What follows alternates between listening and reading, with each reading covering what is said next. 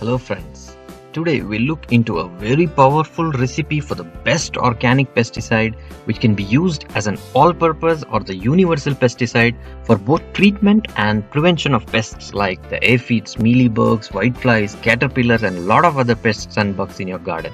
Stay tuned.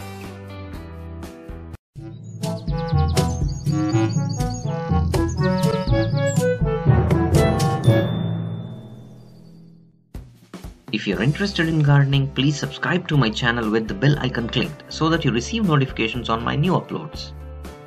By using chemical pesticides in our garden, we intentionally release harmful, toxic and cancer-producing substances into our environment.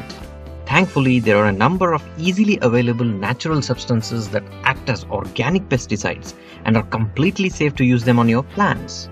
These homemade natural pesticides can kill a variety of bugs and pests in your garden, either singly or in combinations. Combination of multiple substances can help you provide a broad spectrum killing effect of a variety of pests like the aphids, whiteflies, mealybugs, spider mites, beetles, fleas, flies, mosquitoes, larvae, caterpillars, slugs and snails and many more. Today we look into the formula or the recipe to make this all-purpose cocktail pesticide, and most importantly it's completely safe and it is organic. Before we go into the ingredients, make sure you follow these 3 rules in applying this natural pesticide for your plants. The first and foremost is always do a patch test on a leaf or any branch before applying it all over your garden. If your leaf is getting burnt or wilting, then probably need to reduce the concentration. And if you learn this adjustment, I'm sure you'll have a very good pest-free garden one day. Secondly, make sure you spray even on the undersides of the leaves and also the flower buds and new growing shoots. And lastly, do not apply during the sunny hours. Best time is evening and after sunset. Now coming to the formula or the recipe for this all-purpose organic pesticide, we add 4 ingredients to make this powerful pesticide liquid. This formula is to make 1 liter of this solution. So to 1 liter of warm water, we add 10 drops clove oil.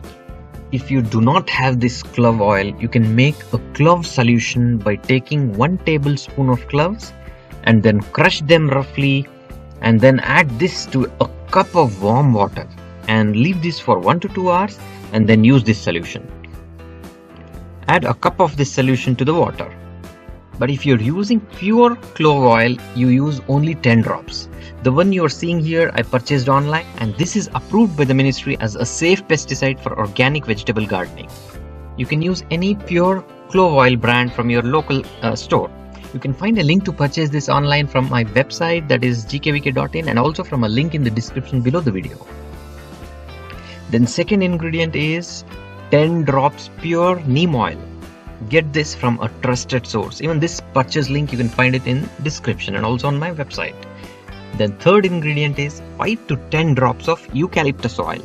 This actually drives away wasps and honeybees.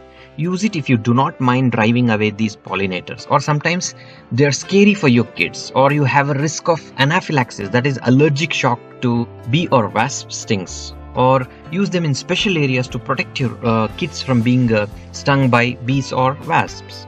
Then the last ingredient is 10 drops of liquid soap, like the dishwash liquid soap for the coating or the surfactant effect.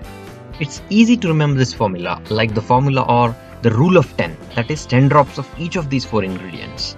Mix this well and load into the spray bottle and spray this on your plants. But first do a patch test and then follow all the rules mentioned earlier.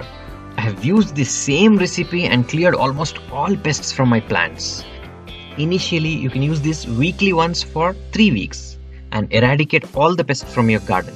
Then as a maintenance dose or the prophylactic dose, it is in a little lesser dilution. Use this at least once every fortnight or at least once a month. Also watch my videos on the universal fertilizer recipe and the universal potting mix recipes from the end screen links, and also from the cards linked at top right corner of the video. So there you have it folks. If you like the video, please give a thumbs up to me and share the video with your friends. Please do not forget to write your feedback in the comment section below the video. Consider subscribing to the channel if you are new to the channel. Happy gardening!